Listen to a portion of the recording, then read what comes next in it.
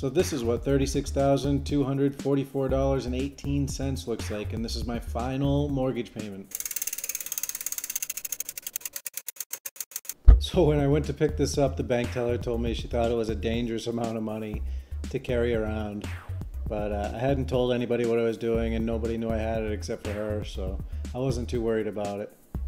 I've had the mortgage for about 8 years now. It started at $98,000. I've always overpaid on it. For the last 5 years now, I've been working every day, 65 to 70 hours a week, with no days off except Thanksgiving, Christmas, Easter, and the 4th of July. So 4 days off a year, 20 days off in the last 5 years, and finally, I have enough to pay it off. It's hard to believe 8 years worth of work boils down to $98,000, but I guess it does.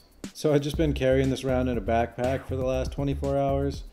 It feels kind of weird, but I'm headed over to the bank now to get rid of it, and we'll see you in the next video.